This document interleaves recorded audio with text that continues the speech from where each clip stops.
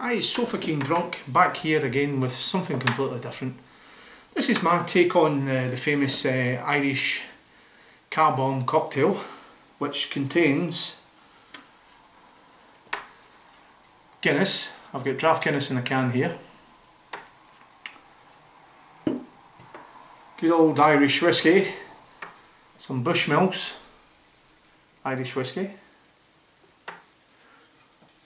and of course the Bailey's Irish cream. So anyway, this is my take on it. So what you want to do is open your draft Guinness in a can.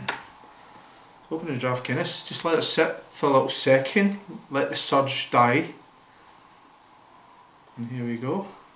Here's your pour. Here's my Guinness glass for us. Here's your pour. You're wanting about half a pint of Guinness.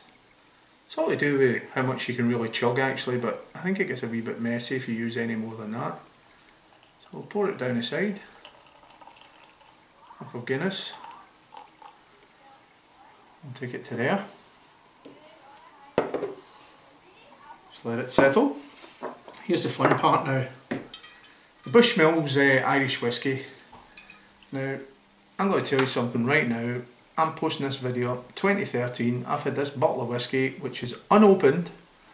I've had that in my whiskey cabinet now for, let me see, exactly 2 years. I bought it in March 2011. I've got a habit of putting little stickers on the back of it to tell me when I bought the whiskey, or if it was a gift or whatever. Pretty sad really, but I've had this whiskey for 2 years, haven't opened it, so hence you'll hear the crack.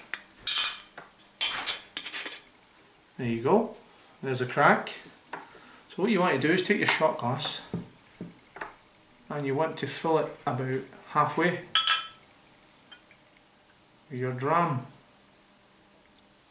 There you go, that'll be good. That's actually slightly more than halfway.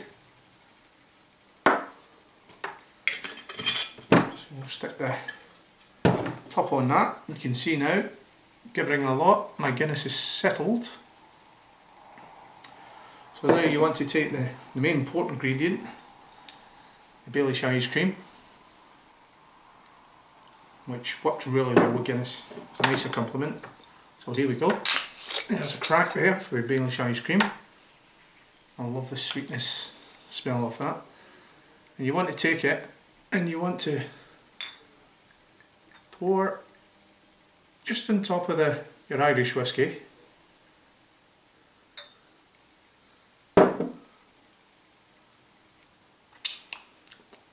Lovely.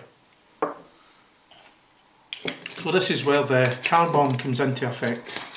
So what you're going to do now is you take your half pint of Guinness, which should be settled, and you're going to just drop your shot into it and chug it.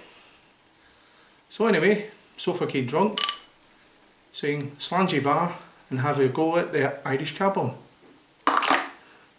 Cheers.